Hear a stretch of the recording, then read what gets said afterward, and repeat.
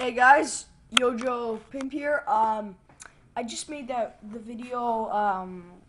Well, I did earlier today of the S-620 Toro snowblower. And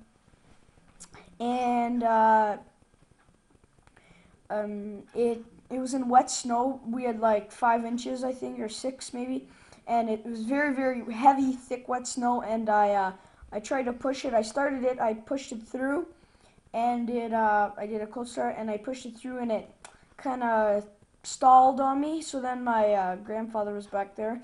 He tried to start it again, so it started. Then he pushed it through for me. So then I pushed it through too.